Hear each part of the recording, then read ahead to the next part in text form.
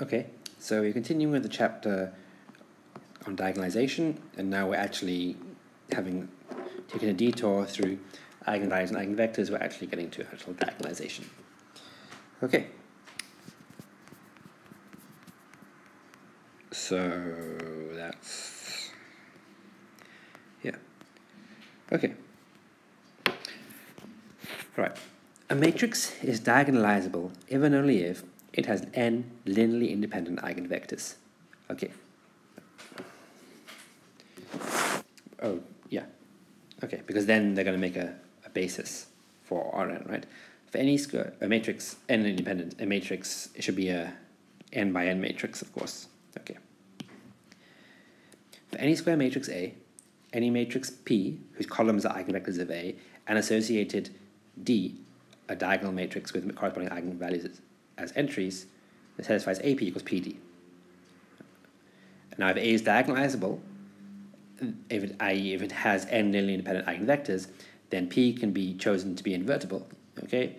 And then you can, so, you know, there's some choice in what P is, because its columns are eigenvectors, you can choose different eigenvectors, but if it's got n linearly independent eigenvectors, you can choose those n linearly independent eigenvectors of the columns, and then P will be invertible, and you can times both sides of this equation by the inverse of P on the left-hand side, and you get P inverse AP equals D. And so this is now, we've diagonalized A into the matrix D, effectively. Okay. Let's have a proof of this theorem. Let P be a matrix of eigenvectors, i.e. P is this, so its columns, this notation means that you have this matrix P, and its columns, each column is, first column is V1, second column is V2, nth column is Vn, okay? And D, a diagonal matrix of the corresponding eigenvalues. So lambda 1 corresponds to V1, lambda 2 corresponds to V2, all the way to lambda n. And these eigenvalues, they don't have to be distinct, right? We just have to have these being independent. Remember that if these are all distinct, then automatically these are independent, but sometimes these can be, some of these can be the same, and yet yet the eigenspace for the does have enough dimensions. The geometric multiplicity equals the algebraic multiplicity, and then you can still choose, you still get the n independent eigenvectors. The important thing is to get the n independent eigenvectors, okay? Now, the kth column of AP on the left-hand side of the equation 4.2 is simply AVK, they say. So in this thing here, so they're looking at this equation here, and they're looking at what is the kth column of this equation. So that equation, without what we've written down for what P is, would be A times, and now P has got its columns being the eigenvectors. Okay. And now, what does that become? If you times, oh, of course, well, when you multiply a matrix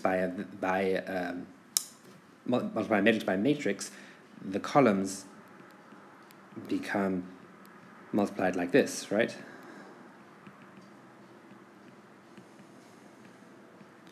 Okay. Yes, because effectively it's multiplying, when you multiply a matrix by a matrix, it's like you look at the columns of the second matrix and you get the columns of the new matrix by multiplying the matrix by each column individually, okay? So that's what it's saying. It's saying that the kth column of the thing on the left is just AVK. Okay, here we have AVK, AV1, AV2, right? What on the right-hand side, PD, okay, we have V1, V2, Vn times the matrix D, okay? But D is the diagonal matrix with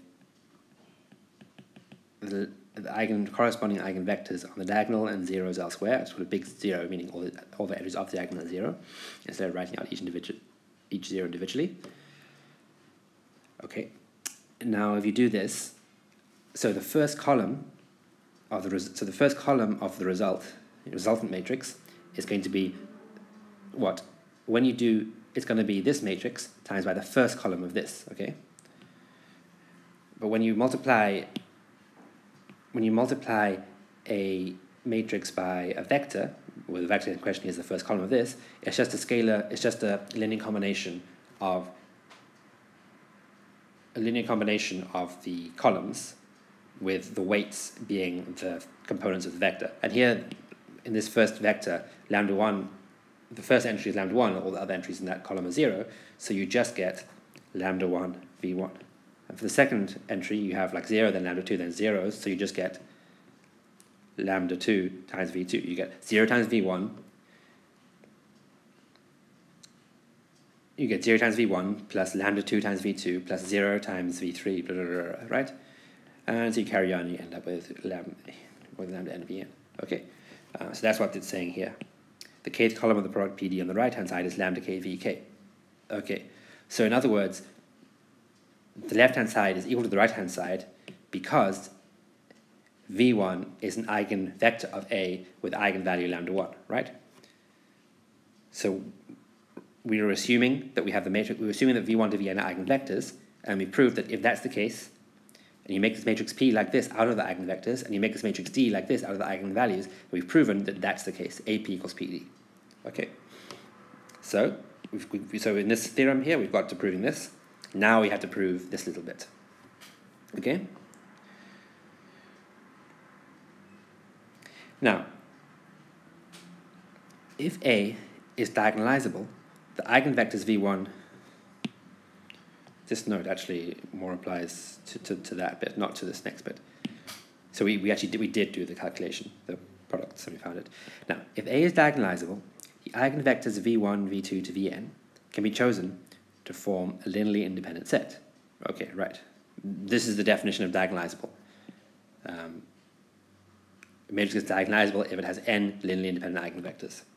Okay, so we've had n independent eigenvectors, so then the v1 to vn can be n independent, it can be all be linearly independent.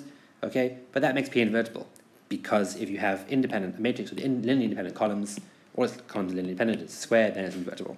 So you can invert it with inverse is P minus 1, and then you multiply on both sides by P minus 1, and you get this thing. Okay, diagonalized.